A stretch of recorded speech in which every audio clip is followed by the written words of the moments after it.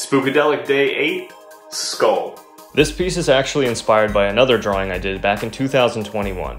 After playing Doom 2016, I wanted to do a series of demon skulls, so I figured this one could be a nice addition to the collection.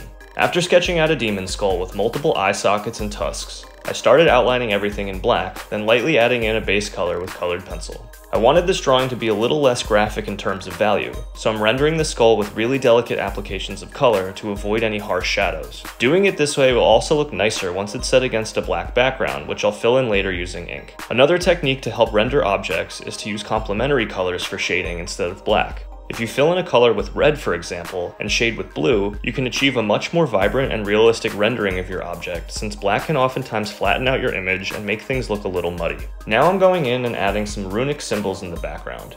These are from an alphabet I made that I frequently include in my artwork. The 3 symbols around the skull are just my initials, and the text across the top spells out Spookydelic.